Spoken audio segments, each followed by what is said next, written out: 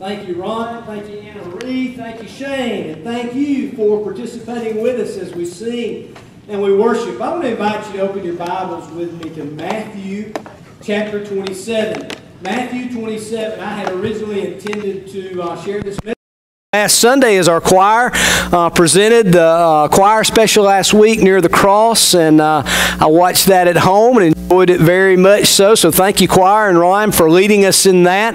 But this passage is so powerful, and I believe its context to us today so true that it's important for us to visit this text again and to look at it together. Matthew chapter 27 is where I had you turn. So that's the first gospel, first book of the New Testament, Matthew, almost the end of that gospel, Matthew chapter 27, as we read here about the events swirling about the death of Christ. And then, of course, as we go into the next chapter, we read of His resurrection and in His ascension. But we don't want to pass over all that we find here today. How will you respond to this King? You're going to find in this passage several responses being made, and that's where I want us to focus today as we look at this text together. So I want you to look at your place with me in the Scriptures. I'm going to read verses 1 and 2, and then we're going to go down to verse 11 and read a good portion of the passage from there. But if you have found your spot, you'll see it behind me as well. You can follow. Will you please stand with me this morning as I read this passage aloud, and you follow along with me as we honor God's Word together. Matthew 27, starting in verse 1, the Apostle Matthew writes, "When morning came, all the chief priests and the elders of the people took counsel against Jesus to put Him to death. And they bound Him and led Him away and delivered Him over to Pilate, the governor." Now go down to verse 11. "Now Jesus stood before the governor, and the governor asked Him, 'Are you the King of the Jews?' Jesus said, 'You have said so.' But when He was accused by the chief priests and elders, He gave no answer. Then Pilate said to Him, 'Do you not hear how many things they testify against you?' But He gave him no answer, not even to a single charge, so that the governor was greatly amazed. Now at the feast, the governor was accustomed to release for the crowd any one prisoner whom they wanted. And they had then a notorious prisoner called Barabbas. So when they had gathered, Pilate said to them, 'Whom do you want me to release for you, Barabbas or Jesus, who is called Christ?' For he knew that it was out of envy that they had delivered him up. Besides, while he was sitting on the judgment seat, his wife sent word to him, 'Have nothing to do with that righteous man, for I have suffered much because of him today in a dream.' Now the chief priests and elders persuaded the crowd to ask for Barabbas and destroy Jesus. The governor again said to them, 'Which of the two do you want me to release for you?' And they said, 'Barabbas.' Pilate said to them, 'Then what shall I do with this Jesus who is called Christ?' They all said, 'Let him be crucified.' And he said, 'Why? What evil has he done?' But they shouted all the more, 'Let him be crucified.' So when Pilate saw that he was gaining nothing, but rather that a riot was beginning, he took water and washed his hands before the crowd, saying, 'I am innocent of this man's blood. See to it yourselves.' And all the people answered, 'His blood be on us and on our children.' Then he released for them Barabbas, and having scourged Jesus, delivered him to be crucified." You pray with me. Lord, thank you for the greatest story ever told of your Son Jesus, who again, as we've read today, we find in the throes of accusations and false testimonies. Lord, so many words being spoken about Jesus and against Jesus, and yet like a lamb led to the slaughter, Lord, you were silent because you became sin for us. Thank you, Jesus. Thank you that you died for us and that you rose again. And you, Lord, are not on the cross anymore, but you reign forevermore. You reign on the throne. You reign in our hearts. And Jesus, one day you'll come back and all the world will behold you. So we celebrate this today, but now, just as then, you're calling us to respond. Jesus, you've done all that you were required, all that had to be done for our salvation. Now we must respond. Every day, every one of us, Jesus, will you help us to respond, being led by the truth of your word, your Spirit speaking even now. May you find fertile soil in our hearts that will bear fruit for eternal life. Jesus, we ask it in your name. Amen. I want to thank you for standing with me and for going through God's Word together with me again today. You know, when it comes to talking, everybody's kind of at a different place. Some of you, quite frankly, we can't ever get you to shut up, all right? You're just always talking, right? And some of you, I barely hear you say anything. I mean, if I don't know you're in the room, I don't know you're in the room because you're not talking. And sometimes we're on a gambit in between those two extremes. Many of us, I read a story I thought was kind of humorous that relates the power of speech in itself. There was a man who was driving around the backwoods of Montana. He saw a sign in front of a broken-down shanty-style house, and it says, "Talking Dog for Sale" on the sign. He knocked on the door, and the owner appeared, and he told him that the dog was in the backyard. This really caught the guy's attention, and so the man walks in the backyard. He sees a nice-looking Labrador, and he's just sitting there in the shade. And so he walks up to the dog, understanding the message, and he just looks at the dog, and he says, "Do you talk?" "Yep," the lab replied. After the man recovered from the shock of hearing the dog talk, he said, "So what's your story?"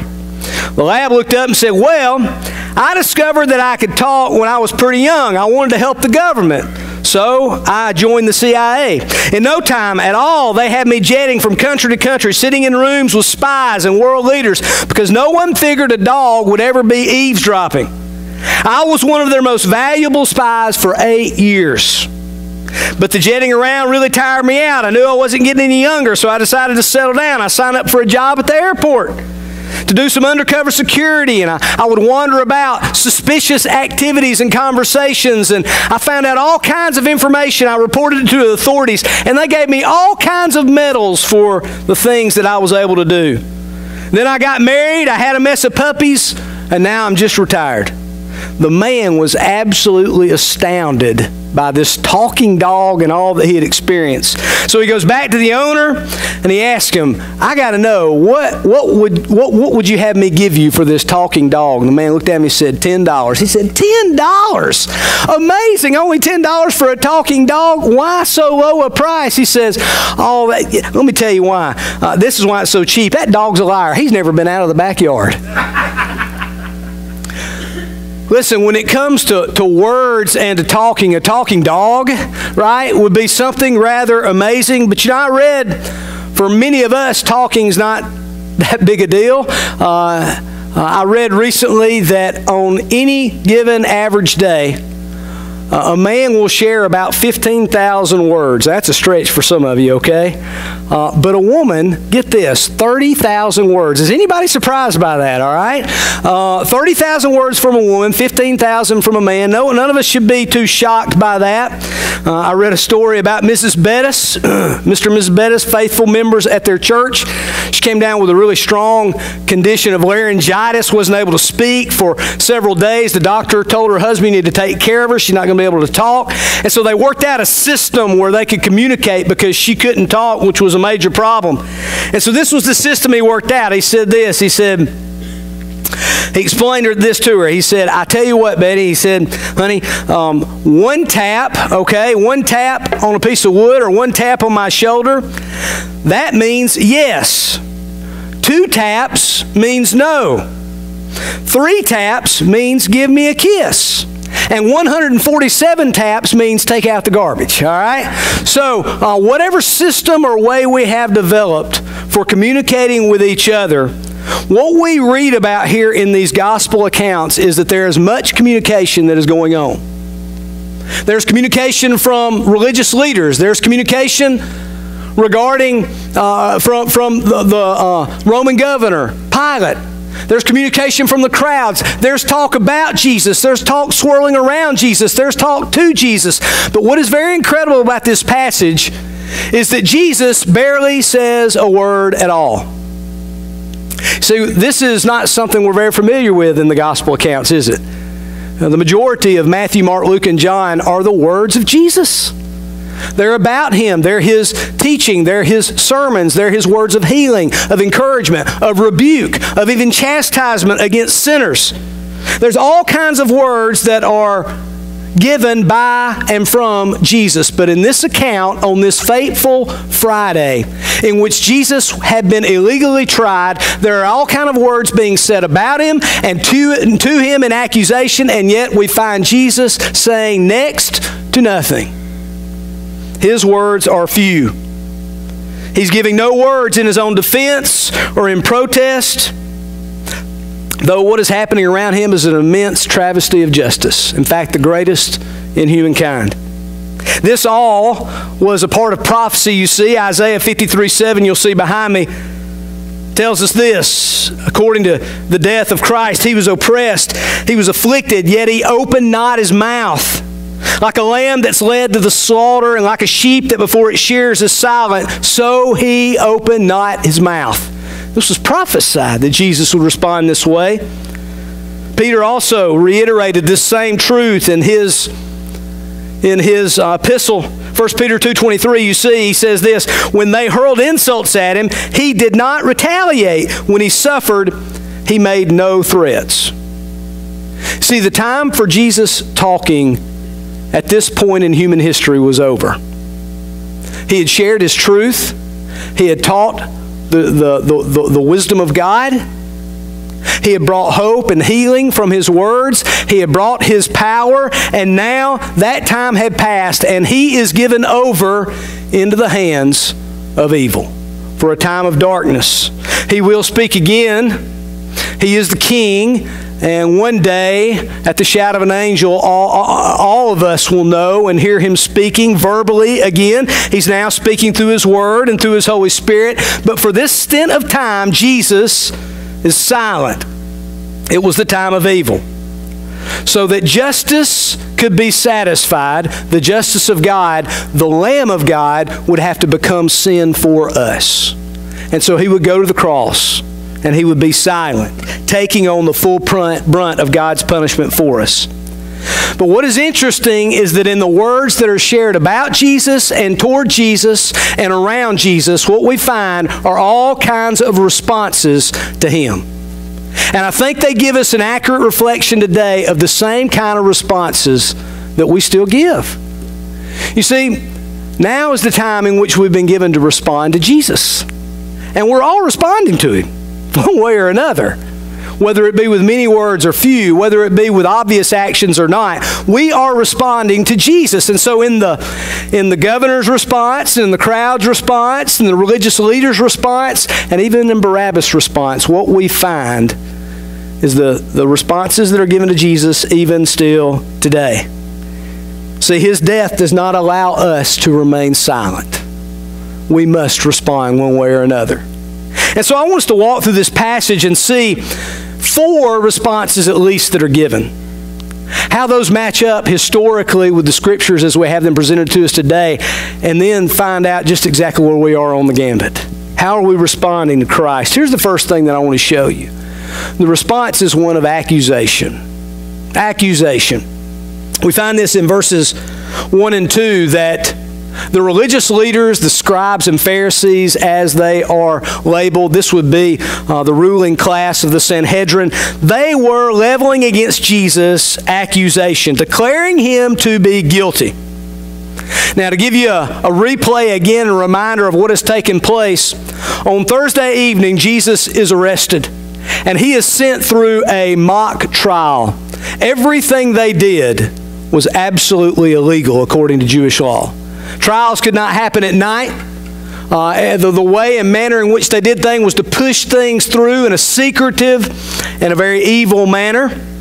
They had brought false witnesses against Jesus. None of this would have ever held up in an actual court of law. However, in order for their decision to be final and to hold any weight whatsoever, they had to hold a trial in the daylight. And so that's exactly what takes place at the beginning of Matthew chapter 27.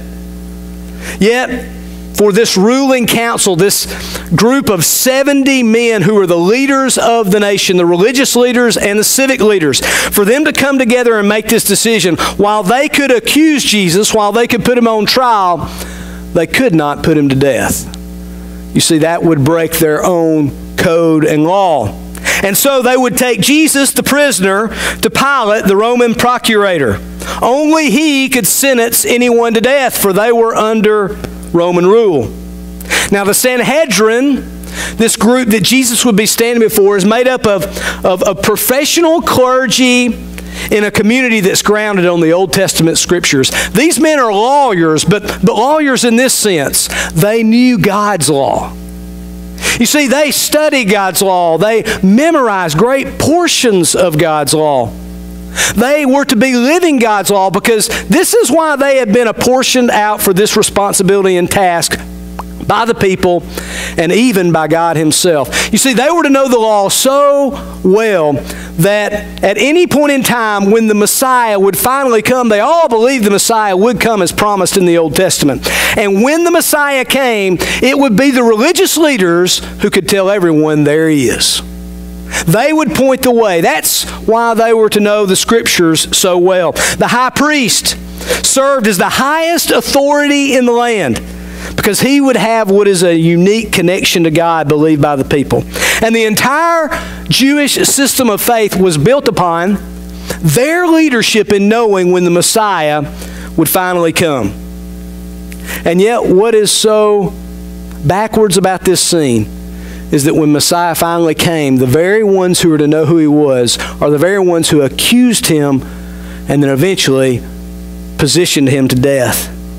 You see, his greatest opposition never came from those with a lack of knowledge of Scriptures. It came from people who knew the most, who should have been ready and prepared, and yet here we find them. How is it that men who are so revered for their religion and for their piety and faith could be so far off? How is it that these men that know the Scriptures and understand the times and have been put into a position not only by people but by God himself, how is it that they weren't ready?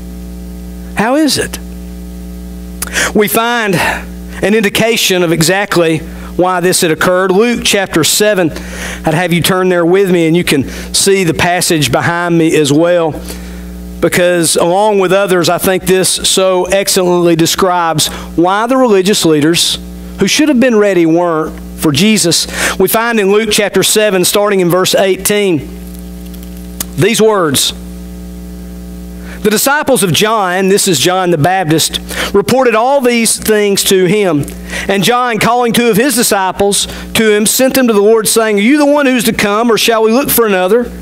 And when the men had come to him, they said, John the Baptist has sent us to you, saying, Are you the one who is to come, or shall we look for another? In that hour he healed many people of diseases and plagues and evil spirits.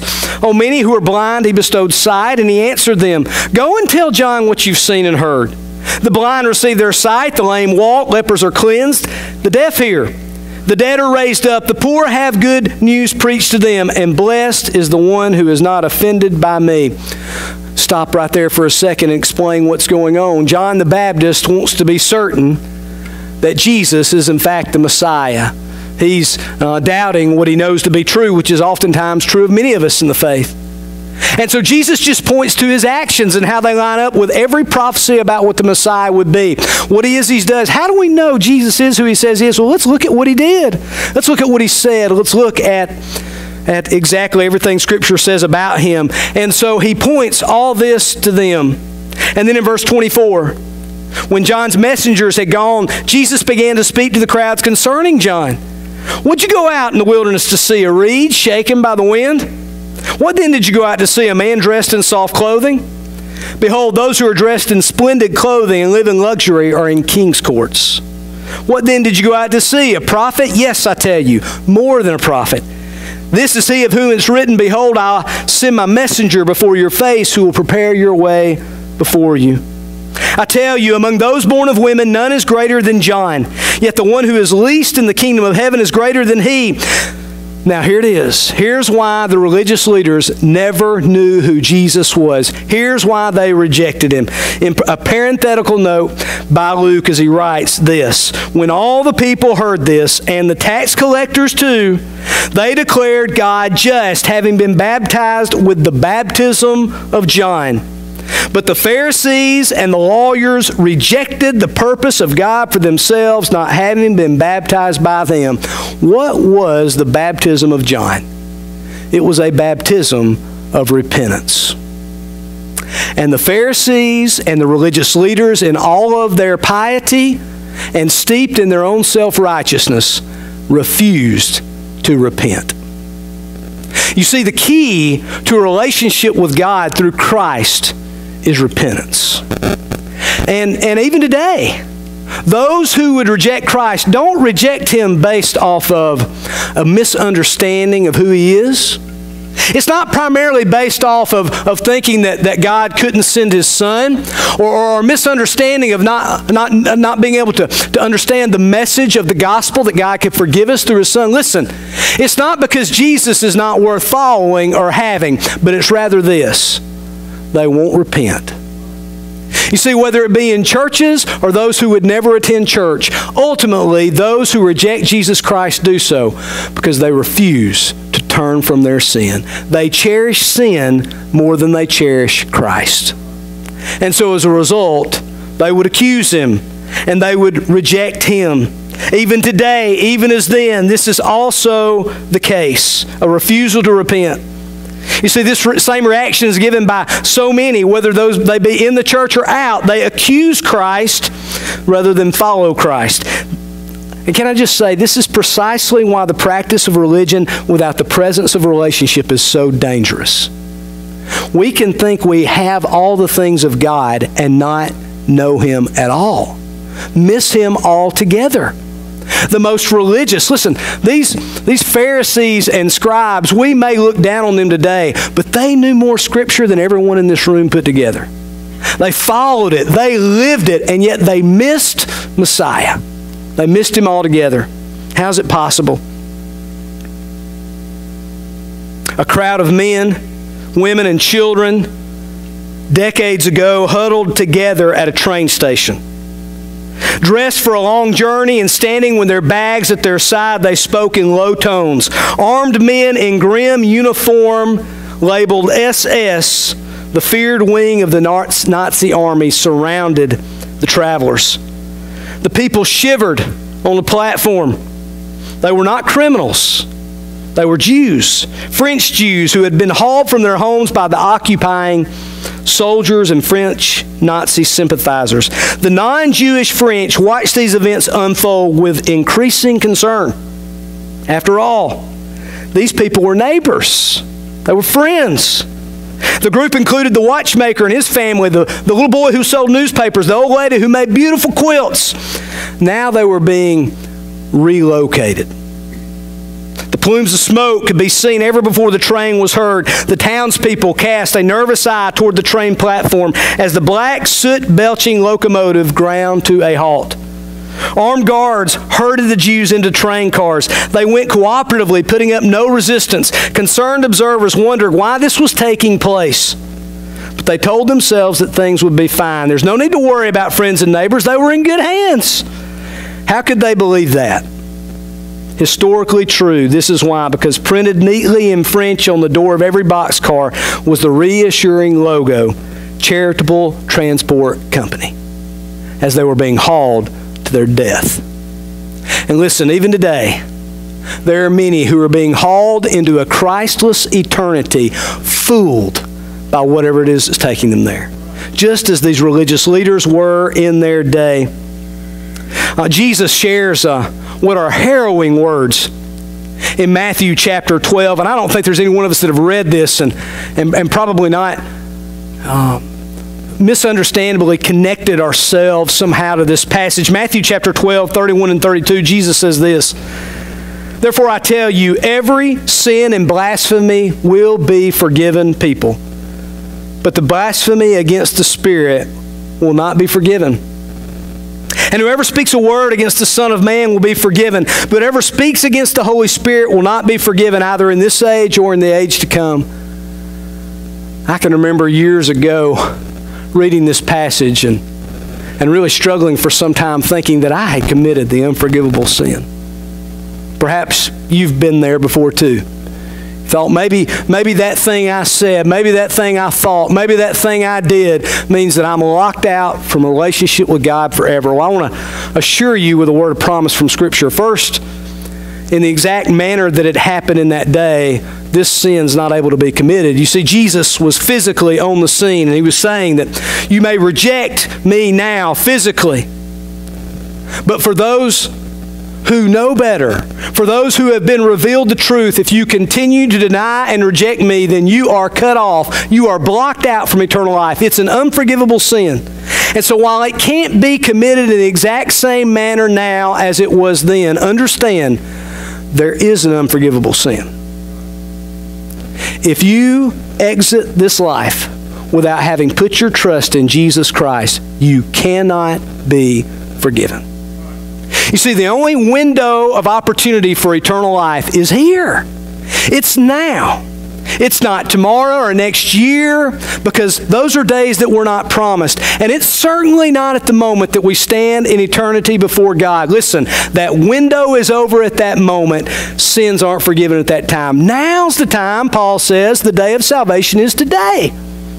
And so, we must understand that like those religious leaders who should have known better, there are many today still who they may not appear so, but on the inside they are accusing Christ, responding to Him in this way through their unrepentance and their lack of faith. Now here's the second response we see that day as Jesus was being tried and eventually crucified. We see the response of apathy. Not just a response of accusation, but now apathy. And we see it primarily in this figure, Pontius Pilate. He's one of the most infamous men in history. Not just in biblical history, but even extra-biblical history. We know really very much about him. He was the 6th Roman procurator to serve in Judea under their rule. He was not liked by the Jews because he did things that deliberately violated their law and provoked them. He was not above killing many Jews. We read this even in the biblical accounts. His position was always rather precarious because of his bad relationship with Israel and his desire to please Rome. It put him in a very difficult spot oftentimes. Listen, the only reason the religious leaders would even come to him and brought Jesus to him was the fact that by their law, Pilate was the only one who could do anything about Jesus. And these were political charges. Specifically, Jesus was being charged with 3 crimes. He was being labeled as guilty of misleading the nation, forbidding the paying of taxes, and then finally claiming to be a king. These are political charges without question. And so Pilate would hear about him. So Pilate now is in a position where he needs to deal with this revolutionary. And the manner in which he deals with him will determine his continued rule and peace or rioting and unrest in the nation. Now, while Pilate obviously believed Jesus to be innocent, we read of this in these accounts. As he questions him, he discovers that there is no reason for Jesus' death, and the accusations being leveled against him are false. We understand that his own conscience is telling him this. We even get a picture in this gospel account that Pilate's wife comes and tells her that tells him that she had a dream, and in this dream that Jesus was not to be put to death, that he was an innocent man. And yet what we find is that Pilate goes down in history as one of the most infamous examples, not of hatred for Jesus, but of a careless attitude toward Jesus. The great British statesman Edmund Burke famously said decades ago, "The only way for evil to prevail is for good men to do nothing." Now, none of us historically or biblically speaking, could ever claim Pilate to be a good man. He was not that. However, what we see is that within his grasp and power is the ability to do something, and he refuses to do anything. And as a result of his apathy, he responds to Jesus, and it quite frankly provides for us what is a very common response to Jesus even today. You see, there are many people who will not reject Christ. They will not openly abuse him with their words. They claim him to be a good teacher. They claim him to be one that is worthy of following and emulating on some level. And yet they just won't follow him themselves. They won't reject him or deny him, and yet they won't also follow him. Yet in refusing to make a decision for Christ, they have certainly made a decision. They have certainly denied him. See, this dangerous attitude isn't just among those who are outside the walls of the church. It happens inside the church all the time. I mean, countless times we've sung songs like "I Surrender All" by people from lips of those who won't surrender their money to God. They won't surrender their time to God. They won't surrender their service to the church. They won't tell someone else about Jesus. They won't obey God in every matter of fact in their lives. Listen, we do it all the time. We sing songs and we make proclamations, and yet in our hearts and lives, we are apathetic toward following Christ. And listen, it's not because we don't care. It's because we just don't care enough. Pilate was in this position. It's not that he didn't care. He was obviously moved by a response to Jesus. He was moved by his wife's words. And yet he did not care enough. He didn't care about things of eternity enough. And so as a result, it's this apathetic response. You know, one of those famous scenes in history is that scene of Pilate. Can you imagine being there? It was actually one in which he would place a bowl in front of him just like this. And as Jesus stood there, the accused, and he asked the crowd, "What should we do?" Pilate famously took his hands in that water and he made that statement, "My hands are washed free of this man." I tell you, for all eternity, I think we could find Pilate in a Christless hell, still washing his hands, trying to remove the blood of the one for whom he is guilty, because he wouldn't let that blood cover him. Instead, he was guilty of it.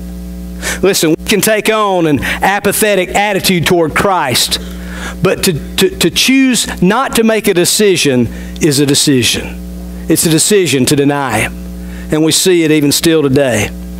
Now, not only do we see accusation and apathy, but we also see aggression. Aggression. In fact, this is probably the most prominent response we see here, at least in the amount of voices that are being given. There's a large crowd of people that are gathered here this day at the trial of Jesus and at the accusations being leveled against him. And of all the responses that are given toward Jesus at his trial, this one probably is the most common, not only then, but even now. They called for the cruel torture and execution of a man based not upon matters of conscience, conviction, evidence, or even principle, but solely based off of the power of the crowd. The crowd is all-powerful. The mob will rule. You see, and if enough voices are being leveled all around us, we'll eventually, without conviction, we'll eventually follow the voice of the mob, because above all things, we don't want to be singled out. And so here we find so many in the same way. You see, isn't it amazing how most people in our culture, in fact, oftentimes many of us, base so many of the decisions that we make not off of fact, not off of an understanding of truth, not off of principle or convictions, but rather, what's the easiest choice according to everyone around me?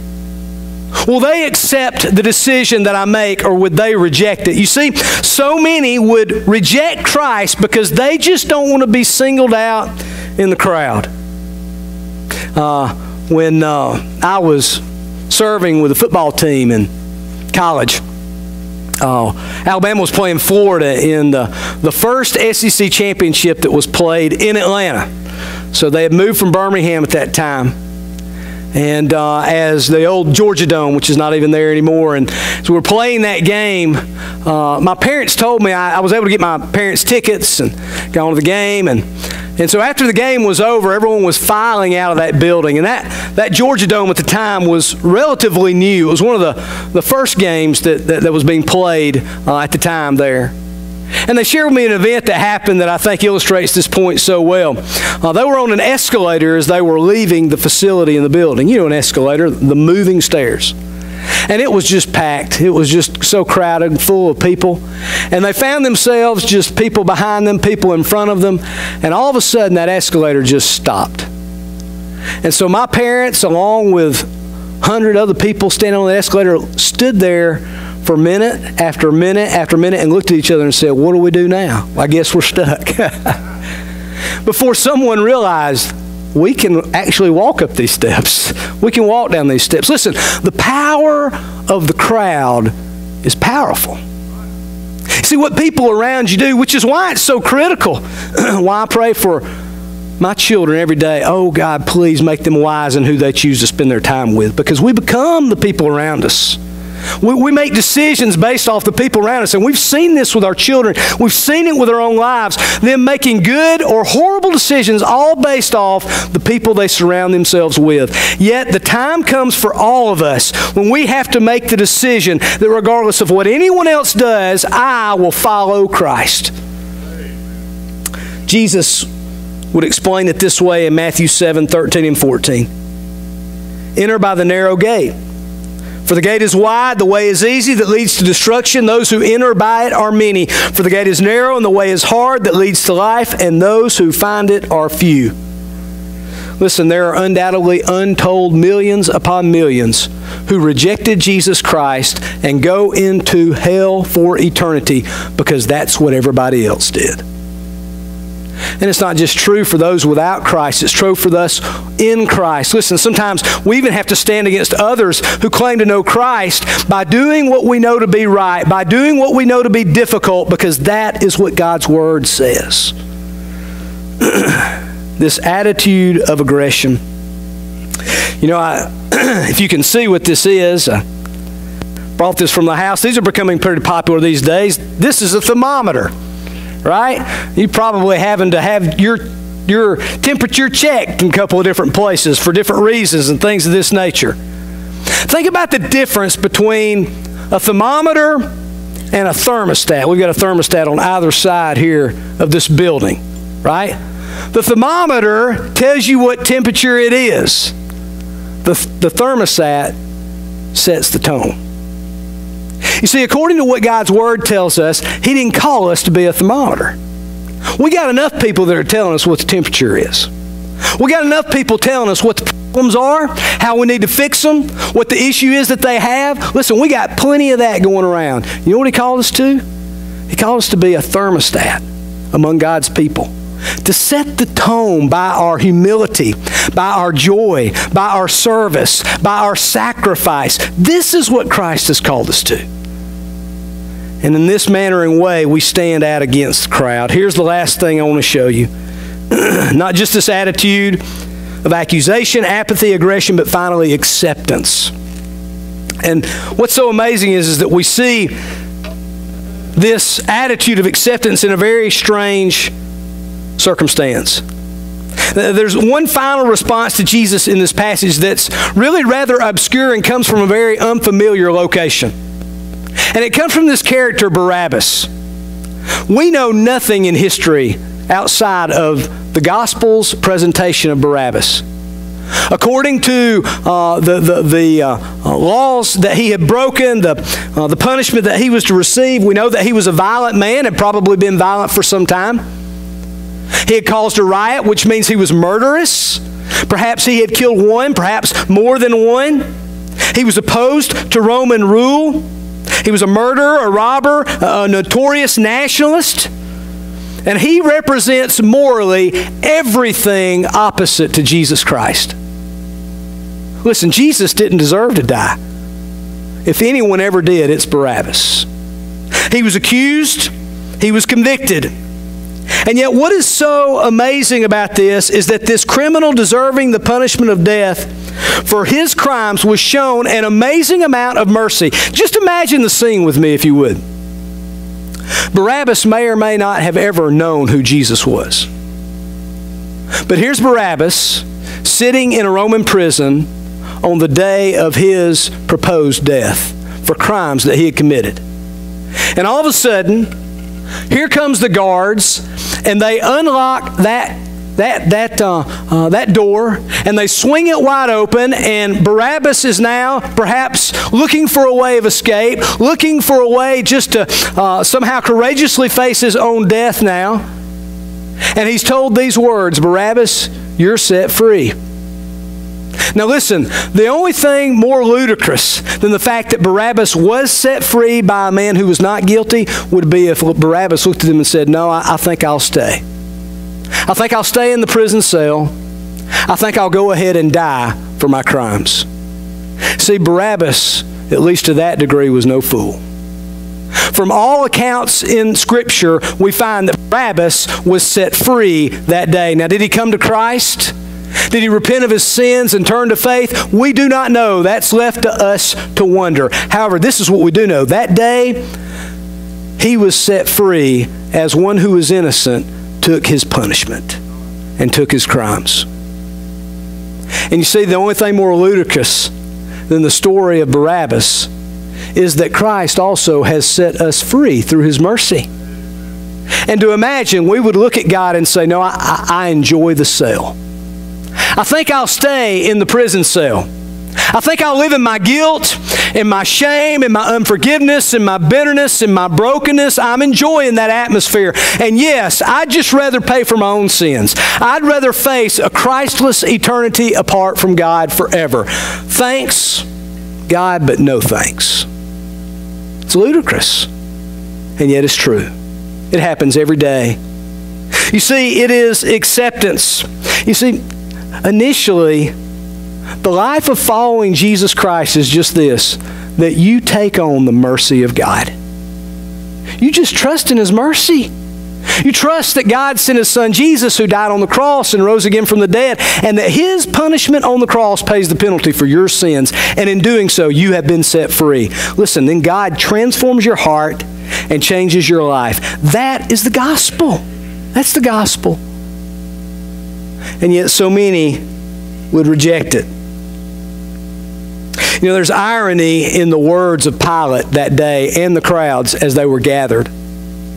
As Pilate would accuse Jesus and would level him over to be crucified, handing him over to his accusers, what's rather amazing is that the crowd made this response. They said, "Let his blood be on us and on our children." Horribly fateful words. But here's the reality. Unless the blood of Jesus is on you and your children, you have no part with him. It's quite ironic, isn't it? See, not his blood in the sense of accusing him and rejecting him, but rather his blood of mercy. You know, the question's oftentimes been asked, who killed Jesus? Was it the Romans who actually nailed him to the cross? Was it the Jews who leveled their complaint against him and falsely presented him? Was it the crowds? Was it the religious leaders? Here invariably is the answer from Scripture. It was all of us. It was every single one. We killed him. He died for our sin.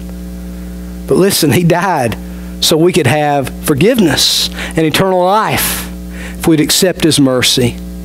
How are you responding to Jesus? Some of you have, up to this point in your life, you know the story of Jesus, you know the message around him, but perhaps you find in yourself today an air of accusation, apathy, aggression, or is it acceptance? Listen, maybe you've made a commitment to faith in Christ, and yet there's still a level of apathy of, I could care less about the things of Christ. God is calling us today to respond to him. He leaves us no room for any other recourse. So as we close this time again together today, I want to just ask you how you're responding to the King. And I want to remind you again of just the simplicity and yet the directedness of the gospel. It's just this. Remember, the bad news we must understand is that we have sinned against God and our sin cuts us off. We can't have any part with God or His Son Jesus because of our sin. The news gets worse, and that is that we can't do anything about it. Just like the people surrounding Jesus that day, we are guilty. And our guilt keeps us from being able to undo the wrongs that have been done. There's only one accusation for us that is right. That is that we are guilty. There's nothing we can do about it. Unable to save ourselves. Just like Barabbas. And yet, the good news is that God sent His Son Jesus, who became a sin sacrifice for us on the cross. 3 days later, He rose again from the dead. As a result of that, we can be saved and forgiven. And here's the best news. We can have it right now. We can have it through faith. Why? Because it's a free gift. Just like Barabbas in a prison cell. You don't have to do anything for it other than accept the offer. Repent of your sin and turn to faith in Christ. That's the gospel. And if that's something that you've done anything but accept, then it doesn't matter how long we sit in a church building or how many times we attend, only the mercy of God can save us. Will you pray with me right now as I lead us? Lord, I come to you today, and God, I pray right now first for your people. We're gathered together in a time of worship. Thank you for the encouragement of your word. And Lord, I pray that we understand, oh Lord, as your word is being presented to us, that we are left no option of not responding. Lord, how will we respond to you? Then is true even now, that you leave us no other recourse. Lord, I pray that your people who have come to you through faith, God, would, by our lives every single day, continue to say yes to you, Jesus. It's not as though we gave our life to you and then we go on about our merry way. Lord, every day we respond to you through faith. We trust you anew and we surrender our lives. Oh God, will you help your people to do so? And Lord, I pray, God, for those here or listening to me this morning who have never responded to you, Jesus. Or they've made different decisions, but not a decision to trust you and your mercy. I pray through the gospel they would come to you today. Lord, because you are worthy of it, because we need to give it to you, that we would offer up our very lives every single day, even today, in faith to you. Lord, only you can draw people to yourself, so will you do so even now? As we respond in faith, Jesus, we ask it all in your name. Amen.